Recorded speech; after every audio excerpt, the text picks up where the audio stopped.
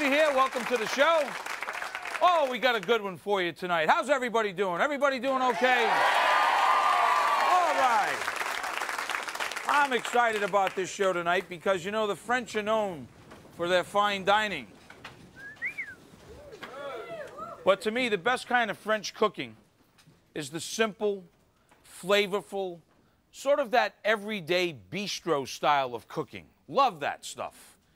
That's exactly what we're going to do. You know those small cafes that serve that really down-to-earth food and wine?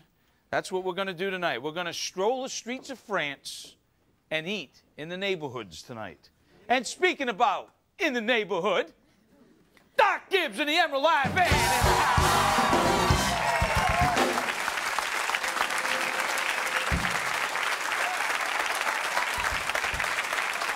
Neighborhood. Stroll in the neighborhood tonight. Yes. We eat some really, really great things. We're going to show them how to make pate. Oh, man. And some other good stuff. Sounds good. So are you guys ready for a little bistro cooking? Hang on to your hats. It's French bistro cooking tonight right here in Emeril Live.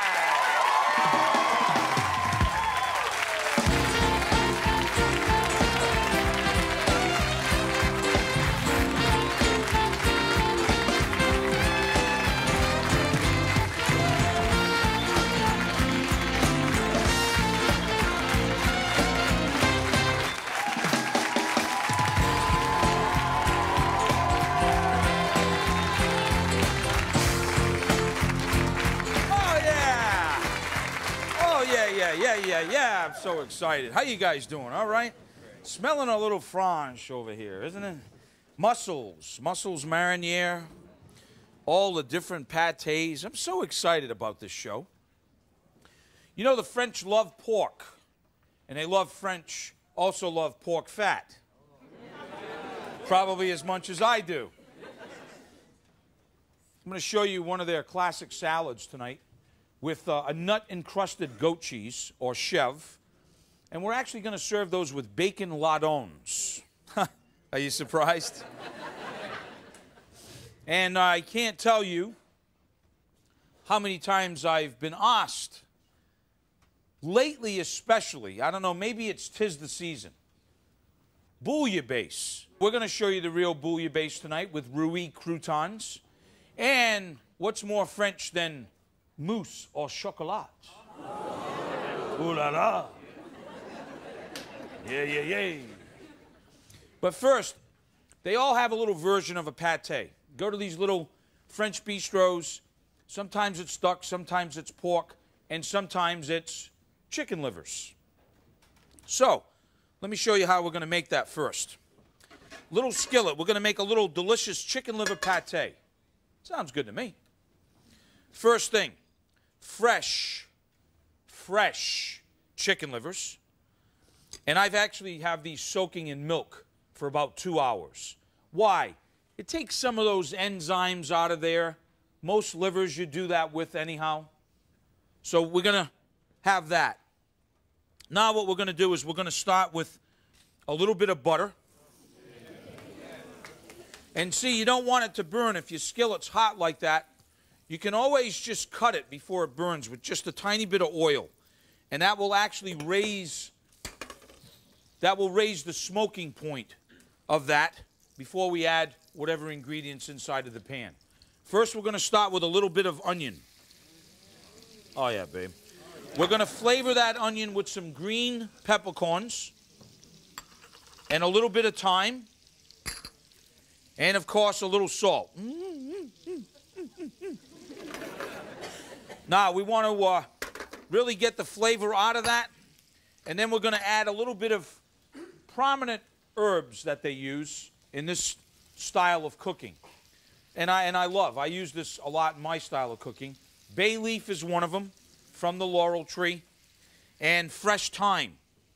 So I have a sprig of thyme, and I want to strip the sprig of thyme and use a little thyme in there. Not too much. Thyme's one of those very savory type of herbs. You can overdo it too much. A little bit of thyme in there. Now, when the onion cooks for about 4 or 5 minutes, that's when we'll add a little bit of garlic. And I'm going to start straining. Yeah, put that on your cereal. So now, I'm going to add the garlic in here. And then I'm going to add the chicken livers right into the skillet. And we're going to start cooking these, flavoring them with this delicious onion and the peppercorns. If you wanted to add a little caper, you could do that as well. Okay? When we come back, I'll show you what it looks like. And then guess what? Another notch! Back in!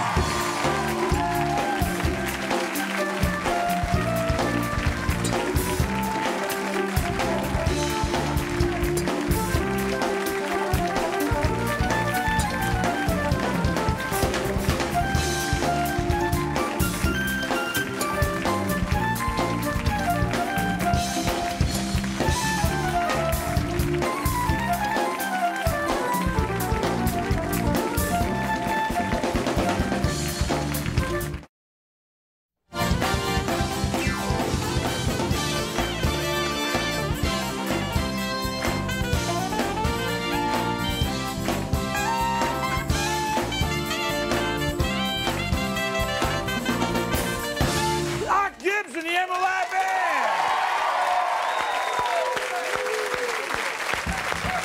All right. Welcome back, everybody. Emeril here, cooking a little bistro style tonight. And we have our chicken livers on right now. Let me tell you some of the accoutrements that we got while we were, that's sort of classic that go with this.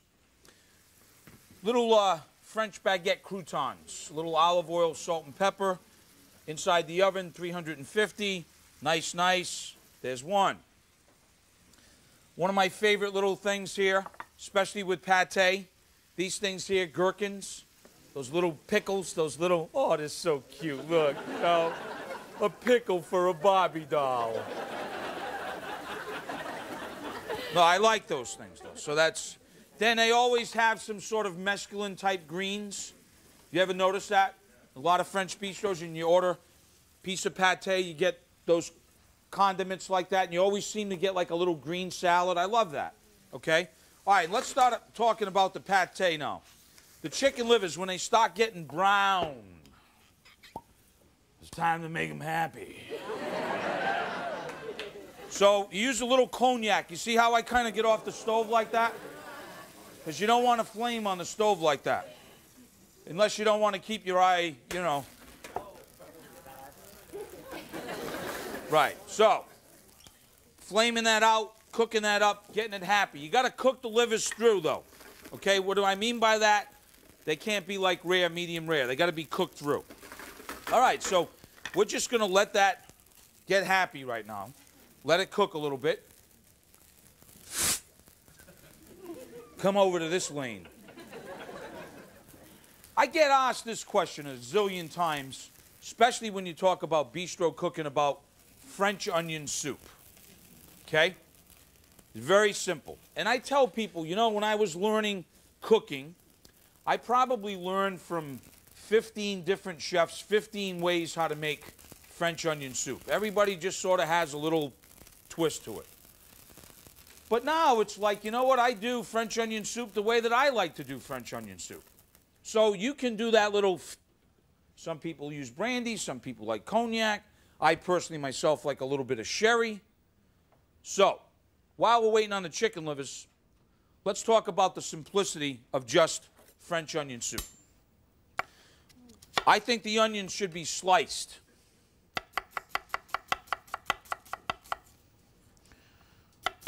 So, not too thick, but not too thin.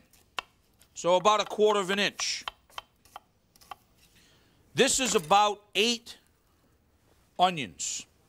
I mean, it is called onion soup.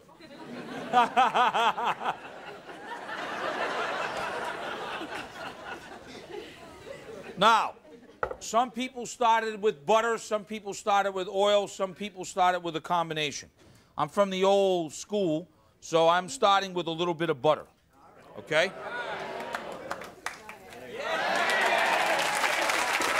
All right.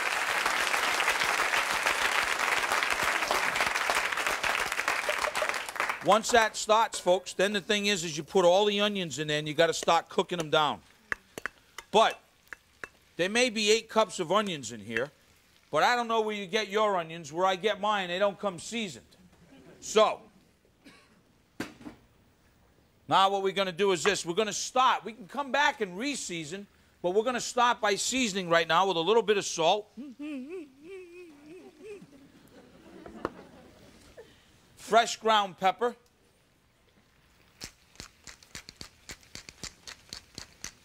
Why? Because it's fresh.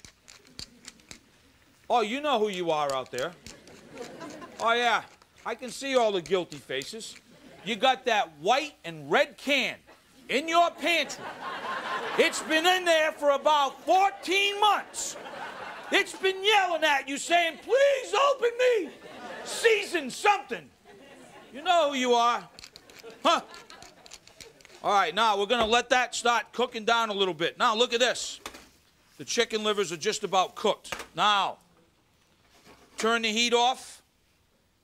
A lot of the moisture is evaporated. That means that this concentration has got a lot of good flavor in here now. Okay? All right. Let it cool. Back to the onion soup. So now we're going to start letting the onions cook. Now the next thing is we're going to add a little bit of thyme. This is a personal thing. A little bit of thyme in there. And we're going to let the onions cook. Now, you'll get argument from different people what kind of stock you should use for your onion soup. Some people think you should just use chicken stock. Some people think you should use beef stock. Some people think you should use a combination. So look, it's whatever you like the taste of. I'm using a combination of brown chicken stock and a little veal stock because that's what I had today. Okay? So, we're going to let that cook. Back to the old pate. Once this cools, oh, and it's cool right now, we're going to discard the 2 bay leaves because let me tell you something, you don't want to be eating them. They're so cool right now, we're just putting it right in the food processor. And then what we're going to do is we're ready to make the pate. So, we're going to start pureeing it.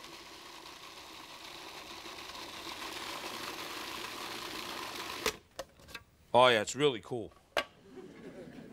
Now, we're going to scrape this down. Then let me show you the classic way of putting this back together.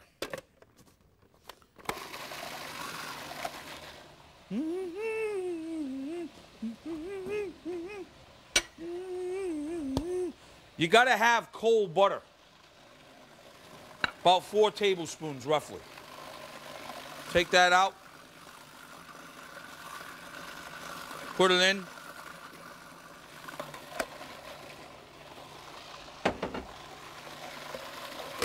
Now, we got pate. We're going to taste it. And that's when your brain's going to go, I think it needs more salt. So you know, if your brain works like mine, so okay, we'll put a little more salt in there. Could use a little bit more pepper. Okay, so we'll add more pepper. Now, gonna mix that in. I decided to use this particular pate in little molds like this, little ramekins. So I'm gonna fill them up and I'm gonna refrigerate them. When we come back, I'll show you what they look like. Stick around. Lock in.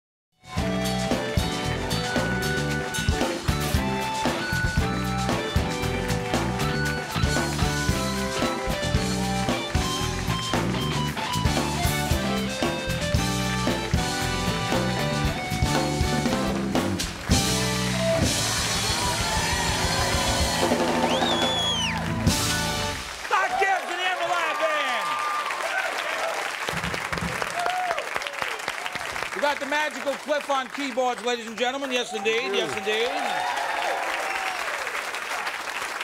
Oh, friend Lewis there on the horns. Sir Charles on bass. Got Mr. Texas Teddy on drums. Thank you. Thank you very much.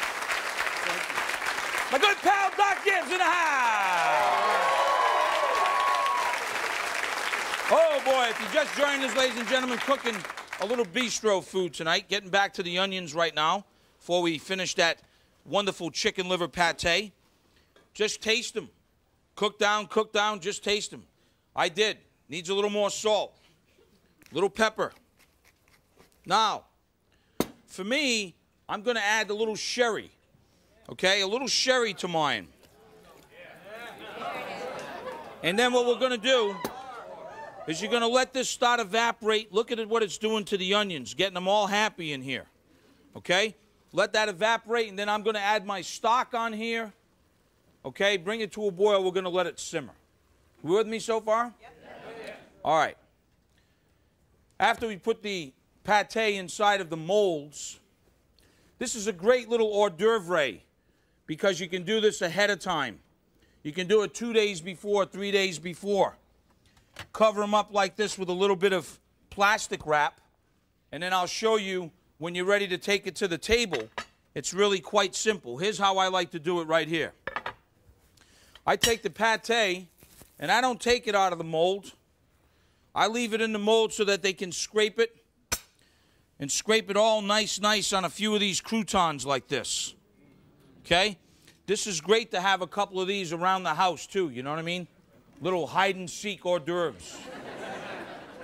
Oh, I love that game.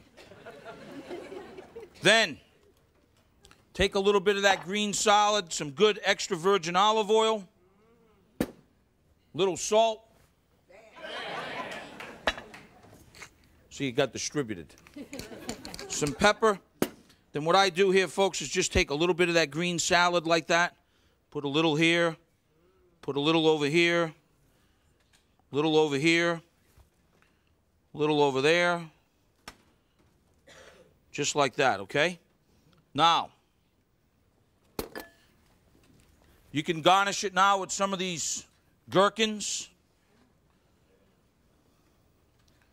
If you like capers, you could do that, or you could do it with more green peppercorns. And the classic bistro chicken pate, voila, there you have it.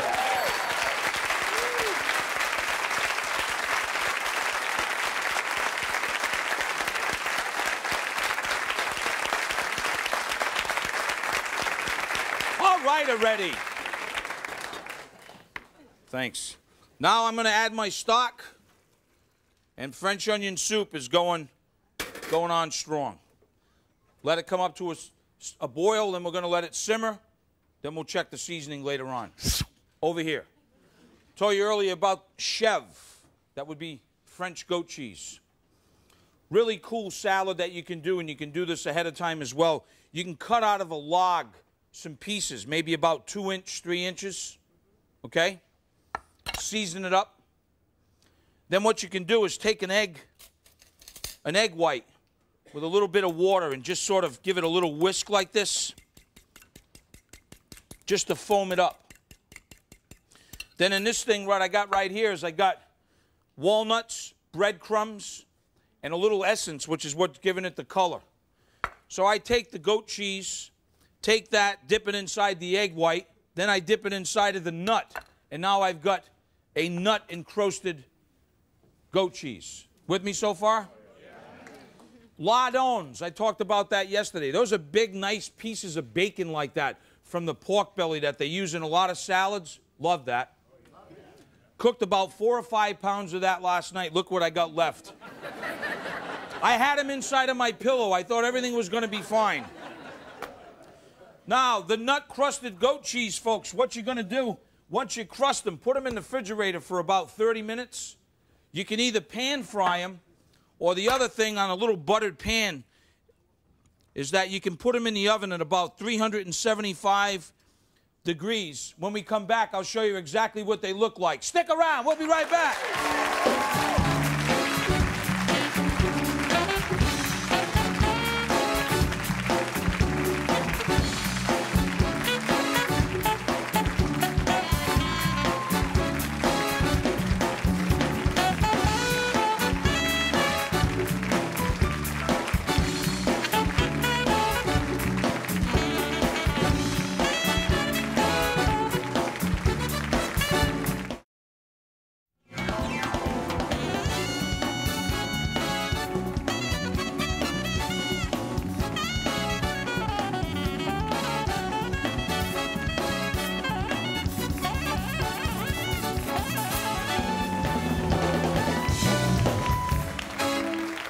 And the Emeril Live Band, folks, yes. Welcome back. If you're just joining us, shame on you. Emeril Lagasse here, cooking bistro style tonight. I'm kind of excited. I've got more stuff going on right now than, you know what I mean. So, our onion soup's going. Chicken liver pate with a little cognac. We just served that out there right now. And I got goat cheese inside the oven. It was encrusted. And it is beautiful. So let me show you how to first, we're going to finalize this salad right here. Leave the goat cheese just kind of sitting right there, and let me show you this. Going to make a quick vinaigrette. Classic. Little champagne vinegar. Dijon mustard. Some shallot or shallot. So we've got that together there now. Now, take some good olive oil, maybe from the Provence. Drizzle it slowly. The mustard is what's going to be the emulsifier here.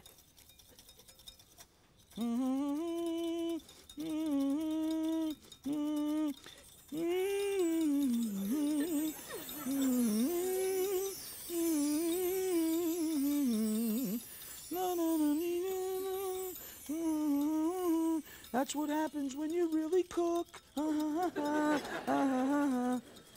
Now, we've got a nice, delicious vinaigrette here. And now we're ready to show you how to just sort of, watch this. I've got some greens. Going to give them a little salt. And I'm going to pour that nice vinaigrette right over that.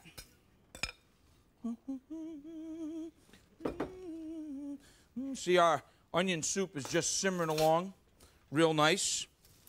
So here's how you do it. Classic. Just toss the lettuce in the vinaigrette. Take a few chives.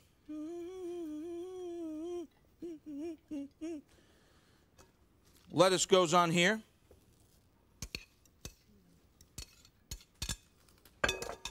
Some toasted walnuts. Some of those lardons.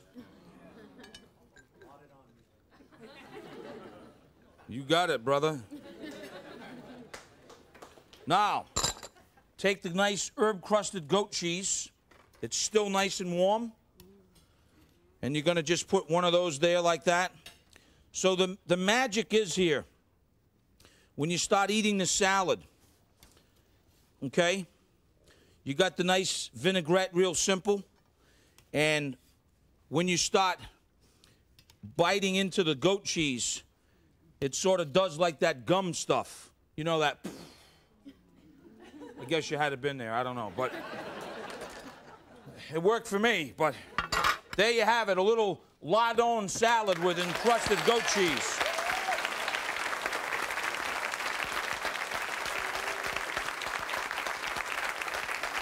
Hey, I thought this was pretty cool. Check it out here. I got a little halibut. I've got monkfish. I've got tilapia. And I've got delicious red salmon, red snapper, with clams and mussels. And the reason for that is that we're going to make a bouillabaisse right now. Okay? And what it is right here first, in this little rondeau like this, I'm going to start with a little bit of olive oil. And what I'm going to begin with is with some onion. And fennel, fenouil, fennel. I have some diced and some shaved like this, fennel. Very, very, very important. Now, we're going to add a little bit of salt to that. Let's talk about bouillabaisse for a minute, no matter where you're making it, but in particularly in the Marseille region. I mean, it's like religion. And really what it became really sort of the local fisherman's dish. And they would come in with the boats, and they would sort through the fish, and they would keep all the small little unique fish for themselves.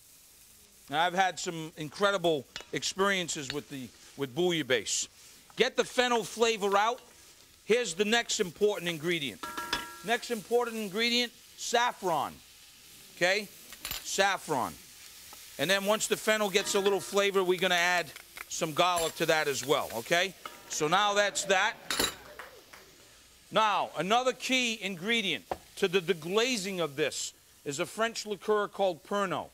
Pernod is like licorice, okay? But a lot goes a long way. So we're just going to use a little bit of this to start with.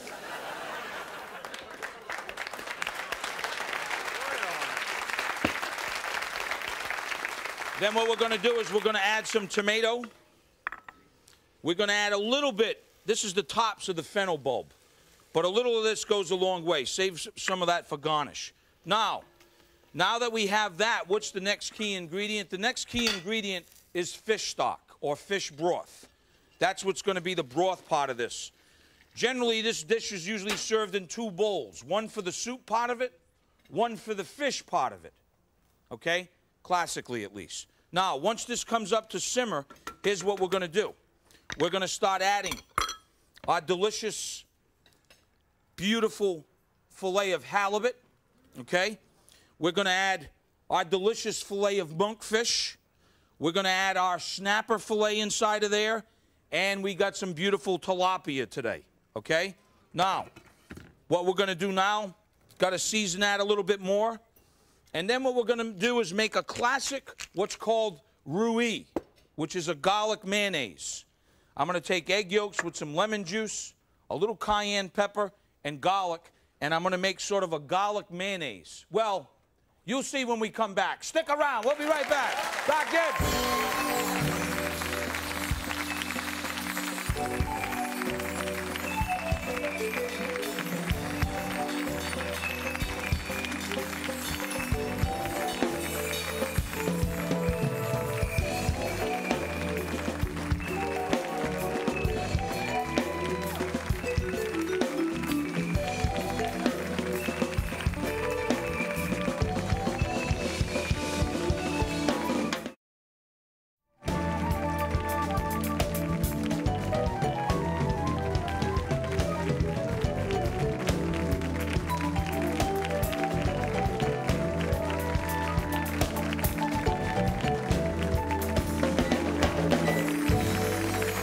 From the Emeril Band. Whoa, whoa, whoa, whoa, whoa, whoa, whoa. Cooking up a storm here tonight, Bistro cooking.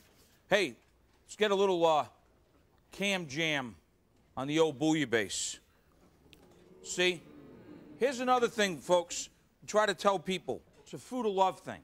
Let it simmer. You know, they go jack it up full blast. Fish is all broken up. You know, it's all, you can't even find it anymore. If you wanted fish soup, you could have had that. You want bouillabaisse, you got to use your knob. You know? Low, medium, medium high. Think about it. Should use it more often. Next thing we're going to do right now, very thin slices of potato. Okay? Very thin slices of potato. All right, right on top like that. We're letting it cook. We're letting it get happy here. Yes, happy. Oh, yes, it's getting happy right now. Now, look, cover it up. Knob, medium high, medium low, medium low. All right, let me show you. French onion soup, 45 minutes after you let it simmer. And you've seen it here because we're really cooking. Here's what we're going to do. Taste it. I have delicious salt and pepper, not too much, and the right amount of sherry. Now what you do is you use these little French onion soup gratin bowls.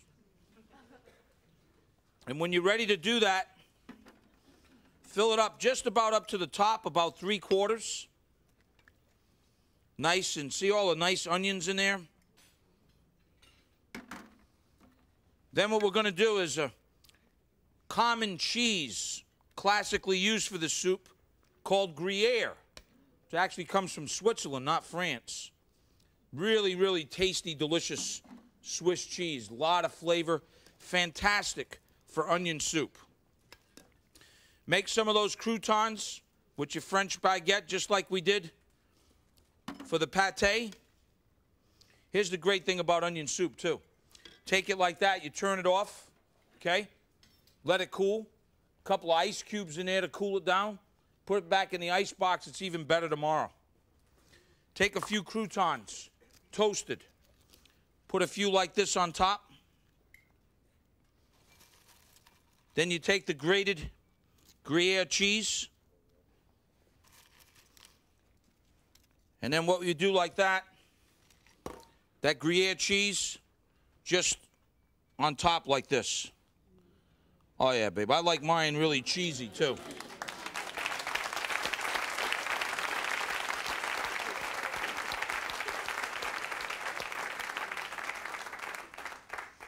So now we get the cheese on top of our French onion soup. Set the oven on about 450 degrees. And then we're going right to the oven with it. Be careful. Inside the oven it goes. And we're going to, what they call is a gratiné is what we're looking for. A little gratiné when that cheese gets really, really nice and golden and bubbly and it's doing all that. Ooh, I love that. Now, I'm melting down some chocolate here. I'm having a chocolate meltdown. Because having a little chocolate meltdown because we're getting ready to do a little mousse or chocolat. And then what we're going to do is we got some egg whites here. We're going to get them egg whites good and stiff. Then when they get good and stiff, we're going to add, about 2-3 tablespoons of granulated sugar to that to make a meringue. Okay? You with me so far?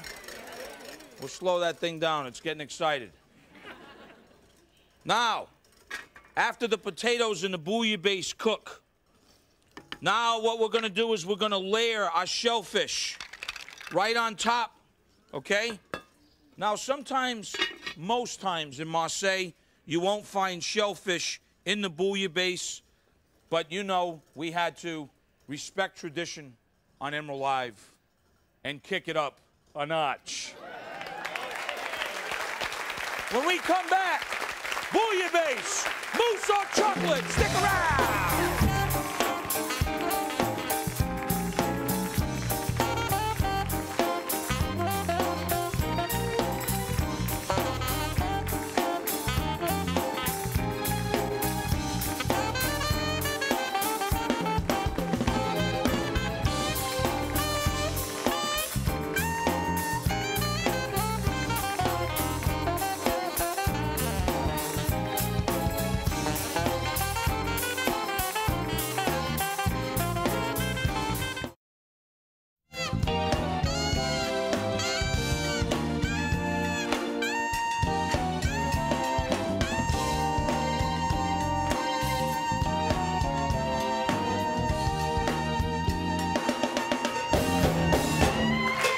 Doc Gibbs and the Emeril Live Band.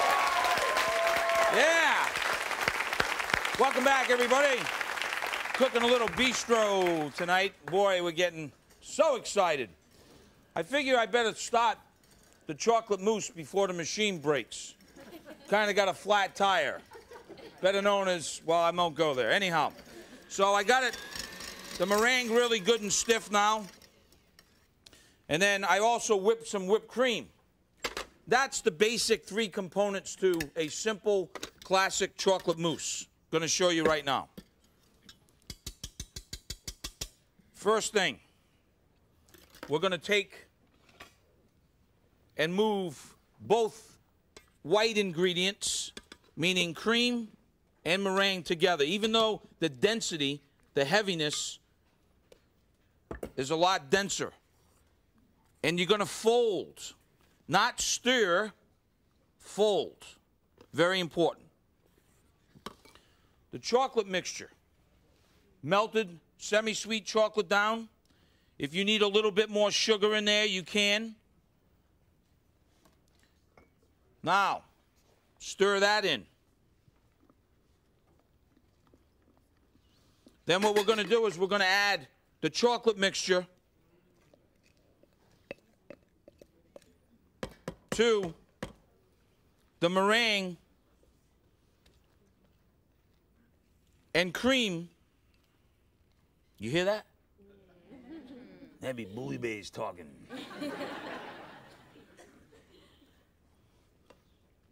So what we're going to do now is you got to fold this in. Fold it. And you fold it until there's no more signs. It should be all milk chocolatey, okay? You keep folding it in and folding it in. If you stirred it in, you knock down all the air from the meringue. That's why you got to keep folding it in like that, okay? And it'll start coming together. Now you can do whatever you want to do to it. If you want to just put it in a big bowl and stick it in the ice box, no problem. That's generally what I do. Stick it in a big bowl, put it in the ice box.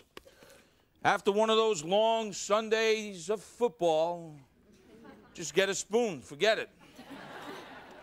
So that's chocolate mousse. You can put it in glasses right now. One other trick, you could add a little bit of Grand Marnier, this French orange liqueur. Just a little, or you could save it and drink it with it. You know, that's just a little bit of that in there, not too much. That's chocolate mousse. We're going to come back to that in a second. Okay, you with me so far? All right, now, it's time. First thing we're going to do, we're going to go in without breaking up the fish. We're going to go in and get some of our shellfish, okay? Right off the top like that. Then, this looks like a good portion for me.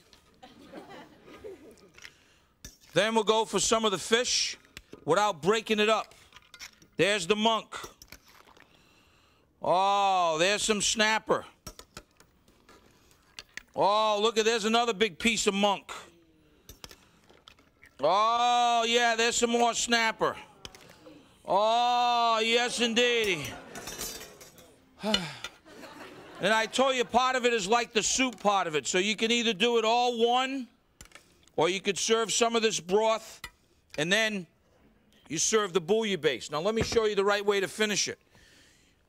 You got these, the roux, the red pepper mayonnaise. You can put that like such. Here's what I do. I just sort of take them and fan them out like this. They're like little anchors. And then what I do, maybe just put a couple over here. What I do is I just take the roux and I just sort of do this thing to it. I mean, why play around, right? It's just like a little, and a little over here like that. Okay? And for me, folks, that is the real deal, the bouillabaisse of love right there, okay?